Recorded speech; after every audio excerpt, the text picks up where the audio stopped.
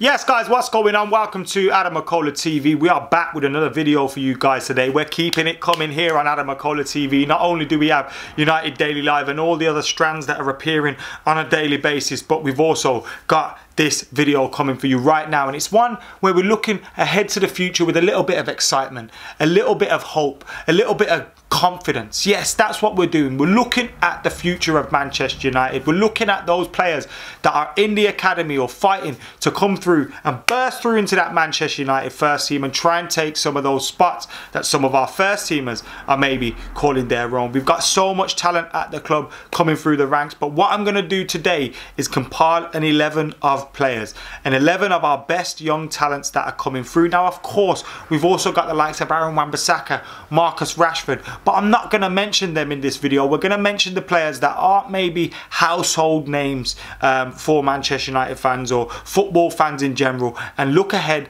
to the future for Manchester United. It could be a good one. Now, obviously, a lot of things have to go right for these players. Not only the potential and the ability, which they clearly have in abundance, but they need a little bit of luck, the right opportunity, luck with injuries, things like that, and they need to have the right mentality for it. But we know they got the talent, and here is United's potential future 11. So let's get stuck into this 11 then, and we're going to start in goal, obviously, and there's the pitch that's popped up next to my big round potato head. But here we go, we're going to get started anyway, and in goal we're going with someone that is probably a little bit more of a household name because he's been in the Premier League for a season. Dean Henderson. Now, he is on loan at Sheffield United, but is part of Manchester United's academy, and our players that are breaking through and coming into that first team. 22-year-old shot stopper, English, obviously, 27 Premier League appearances this season with 10 clean sheets. He's been doing incredibly well, potentially pushing through for a spot in that England Euro squad as well, and I'm sure with it now being pushed on a year, it will probably be England's #1 by that point, and that shows you the incredible rise that he is having at the moment. He's constantly getting better, he's building his confidence, he's building his ability, is showing it week in, week out at the highest level with the highest pressure. Now, there's been some calls for him to come to Manchester United and come back to Manchester United in the summer. Now, I don't agree with that, but what I do agree with is the excitement at this lad's potential and his development. Goalkeepers develop and become better and hit their peak years a little bit later than some players, but at 22 years old, we've probably still got time for him to have another year, a good year on loan at Sheffield United. We see how highly they regard him, how high of a level of football they're playing in the Premier League, potentially in Europe. I think it makes sense to leave him there, but he is one that's going to come back to Old Trafford and eventually challenge David De Gea for that top spot, and who knows, probably take it. Fullback, we've got Laird. Now, he can play on either side. Now, for the sake of this, he's on the right hand side. He's been included in 2 Europa League match day squads already, but yet to make his bow for the first team, and his chances have been limited a little bit by the fact that he's been injured every now and then. 18 years old, English fullback, play left, play right, highly talented. If he wasn't injured, he probably would have got the opportunity when Brandon Williams got the opportunity at left back, because he can play there too, and he's a really, really exciting prospect for Manchester United coming through. He's been highly rated. You look at him, how he's coming through as well, and he's getting that experience of meeting up with the Europa League squads, training with the first team squad, travelling with them. A spot in the first team and getting his break is actually within touching distance for him, and eventually I believe he will make that, and he'll probably go on pre-season with the first team in the summer, whenever that is, and then obviously build up towards being a part of that first team squad next season, and who knows, challenging Aaron Wan Bissaka and Luke Shaw and Brandon Williams for their spots. Next up, one of the youngest players on this list, and it's Zidan Iqbal, 17-year-old centre-half, English again. Now, he's obviously under 18s, but he's been breaking into the under 23s this season. He's been a part of the first team squad that travelled to Astana, was an unused substitution, and he's been training with the first team this season, getting valuable experience. He's signed a pro deal in 2019, and he's been absolutely fantastic for United this year in the FA Youth Cup. We've got to the semi-finals, obviously. Everything's on hold at the minute, but he's been a big part of that. He's been getting rave reviews in the FA Youth Cup, and that is usually a breeding ground for Manchester United and English talent as a whole. You know, doing well at that FA Youth Cup level, because there's a little bit of pressure there playing at Old Trafford, playing against teams that are travelling with full away allocations and things like that. He's done really well at that level, and he's showing composure, bringing the ball out, good in the air. He's showing all those abilities there that could become a solid centre-half for the Reds. Now, Axel Tuanzebe is next up alongside Mengi at centre-half, 22-year-old England centre-back, like I just said. Now, spent last season on loan at Aston Villa, had a great loan move at Aston Villa, helping them get promoted and getting valuable experience, teaching and learning from John Terry. Obviously absolute wanker, but still a good centre-half to learn from. And he's got a massive future ahead of him. Now, he was in the matchday squad, expected to start against Liverpool this year. Got an injury, didn't get that start. But I fully expect this lad to be one of 4 Manchester United centre-halves next season and pushing on. And who knows, could he help, you know, build a centre-half partnership, an English centre-half partnership with Harry Maguire that could potentially go on at international level as well. He has the talent to make that happen. Good with the ball at his feet, good with the ball in the air, happy in a 3, happy in a 2.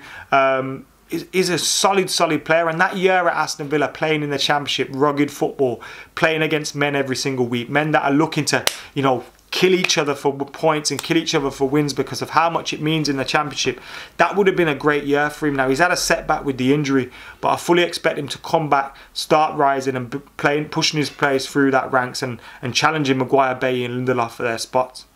Talking about challenging the first team for their spots, Brandon Williams has been doing that, and in my opinion, he has made Luke Shaw's performances better, and actually is probably been better at left back than Luke Shaw has been this season. He can improve at defending, but going forward, he shows that tenacity that we want, that desire to get forward, the driving into the box, winning penalties, helping create goals, even scoring goals on the odd occasion as well. And I think Luke Shaw's best performances have come at left centre back, so some may consider Brandon Williams to be our #1 choice at left back already, but he is in this team, 19-year-old England fullback coming through at Manchester United, and he is our own, a fighter as well. You love to see that. Might pick up a yellow card, but he's absolutely going to kick lumps out of the opposition winger. Now, that's our defence built. Moving on to the midfield area, James Garner comes straight in, 19-year-old English midfielder. Eye for a pass, eye for a goal. Absolute class as well. He links up great with Angel Gomez at under 23 level. We've seen him get opportunities in the first team in the Europa League and look quality as well. And Lucas Shaw looked like it's, you know, he wasn't amazing. He wasn't 10 out of 10, 9 out of 10. But he looked like he'd be playing for the first team for a long time. Maybe a hair to Carrick's throne. He's got that little bit about him and is making a name for himself in that reserve side, in that under 23 side. A lot of people say they'd pay just to go see him alone. That's how good he is. And when you look at some of the talent that's been around him in that team, that is a big accolade. He played for the first team in Belgrade, and I believe he's got it all as a central midfielder. He'd be happy to sit in a 2, in a 3, and he's one that I believe will be pushing through into the first team soon. The man alongside him in that midfield, Dylan Levitt, 19-year-old Welsh midfielder, breaking in now. He's a little bit feisty, this one. Already been in the Wales first team squad, which is a massive boost to him, and shows you how highly he's regarded by Ryan Giggs. Shows you how highly he's regarded by Nicky Butt and Ole Gunnar Solskjaer as well, because he played for the first team out there in Belgrade and done really well in the midfield alongside Jimmy Garner. He's a clever midfield player, tidy in a possession, aggressive in a challenge, eye for a pass. Again, all-round midfield player, just what you want to see in the team, and him pushing through as well. Another British talent coming through. All of these players so far have been British, which I'm sure is great for the home nations in terms of helping them build their teams. Not that we care about that. We will though now spice it up a little bit with a little bit of European flair, and that comes from and in the form of Hannibal Mejbri. Manchester United spent big money on this fella when he was 16 years old, bringing him in from Monaco for 10 million euros, and he's been described as taking the piss out of first teamers in training. I got to see him out in the Mercedes-Benz Junior Cup tournament thingy, and he looked like an absolute baller in like a 5-a-side, 6-a-side format. He's got tricks in abundance, got the eye for a pass, the right way of pass as well. He's extremely techie, but he's also got a football IQ about him. He's got a little bit of knowledge about him, and you love to see that. And he's one that gets you on the edge of your seat for. He's one of those players that gets you on the edge of your seat. You know what I mean? As soon as he picks up the ball, you're standing and, ooh, what's Hannibal going to do? He's got a name, he's got the hair, he's got it all there. And he can come in midfield, in attacking midfield, in one of the wider positions. I genuinely believe he's got the ability to play in those roles. Now, Manchester United have absolutely got a diamond on their hands here in the form of Hannibal Mejbri. He's got the name, he's got the hair, he's got a little bit of a price tag on him as well, but he doesn't let that pressurise him, and his performances come in. Everyone must look up to him and think, bloody hell, they've spent a lot of money on this kid, and expect him to turn up every single time. But he is slowly coming through in the Manchester United ranks, and who knows, if he's already taking the piss out of players in training, he may be showing up in the first team next season.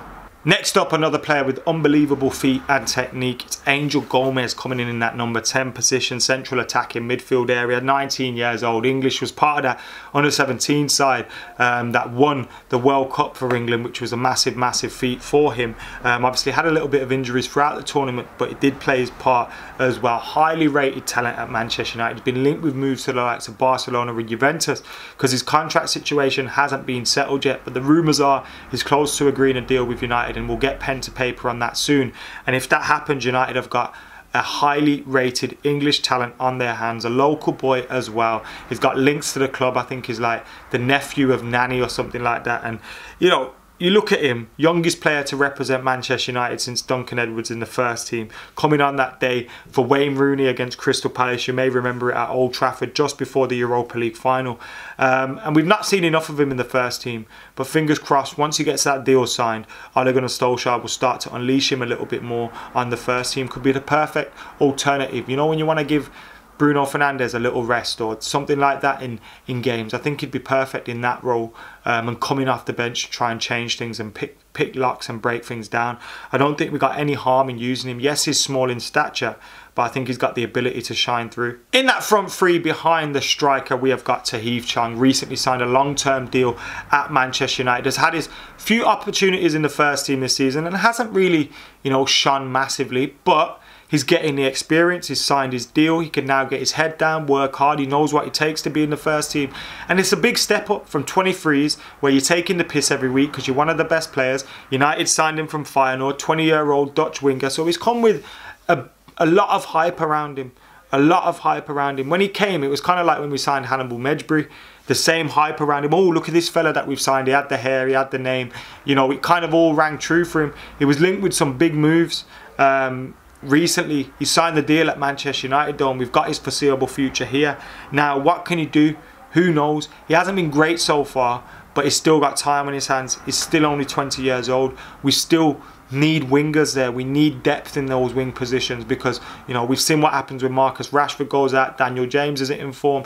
Yes, we may make a signing, but the opportunities will still be there for him, and he needs to take them because he will get them. He needs to maybe bulk up a little bit physically, but once he does that and once he matures, he's got the talent, and hopefully he develops at United and fulfills that potential. Now, we have to save this position till last, but I kind of feel like we are saving the best till last.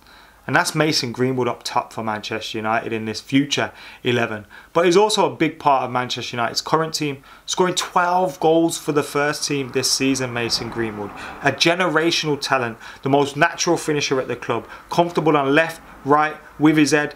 He's got it all as a striker, and I still don't even think he's played that well for United, considering he's scored 12 goals for the first team already. He absolutely has the world at his feet. World's at his feet, and he's gonna develop at Manchester United, and that's the exciting thing. We've got Rashford, we've got Martial, we've got all these players coming through that I've just mentioned, but we've got Mason Greenwood at the front of it all. You'd normally be happy with everything that we've got at the minute, like all these young talent, Rashford, Martial, all these other ones coming through, but Mason Greenwood's coming through in the shadow of those players, and I think that's perfect for him because he is a generational talent. I don't think there's anything wrong with saying that about this boy. I think he knows it, and his head seems to be firmly on it. His feet are firmly on the ground. I was about to say his head's firmly on the ground. Hopefully not, but it seems to be clicking for him up there. And if it clicks for him on the pitch, he has a little bit more luck, and he applies his talent like he is and continues to develop. He will without doubt become one of Manchester United's mainstays in that front three. No doubt about it. Martial, Rashford, you know, Jadon Sancho, they have to be wary of their spots if they're here next season because Mason Greenwood's coming through. 12 goals for the first team already, and without doubt, the front line, the focal point of that future Manchester United 11, and that is the 11 that I have built for you guys. Let me know what you think. Obviously, there are some honourable mentions for the likes of Joel Pereira, Ethan Laird, Zidan Iqbal, Lagi Ramazani, Deshaun Bernard, Mark Helm, Dylan Hugerworth, Anthony Elanga, Deji Satan. There's a lot of young players coming through at the moment. A lot of talent there in the ranks. But this is the 11 that I've built with players that I feel are probably closer to the first team than some of those. Now, I may be wrong about some of these. Like I said, they need a little bit of luck, the right opportunity, not to have injuries at the wrong times like we've maybe seen with Ethan Laird so far. But they have the talent. They have the potential. Let's see if they can fulfill it at Manchester United. But that is my Manchester United Future 11, guys. Let me know what you're thinking about all that right there. Keep your comments coming in on Adam McKola TV. Like, comment, share and subscribe. And remember, you can now join too. You get daily live content for free. You get daily content, daily strands for free. But you can also get a little bit more by joining. You help support Adam McKola TV and help us improve everything here. You get exclusive content on a monthly basis. You get emojis and avatars and all those kind of things that you can use in the chat. We've got an exclusive Discord forum that's going on, and you can get involved there, get your questions in for videos, get your questions in for Q&As. When we're doing player interviews, you can ask your questions and things like that. So if you want to do that, click the join button or click the link in the description below and join Adam McKola TV. For now though, guys, my voice is well and truly going. Thank you for watching. I've been Adam McKola. I'm out of here.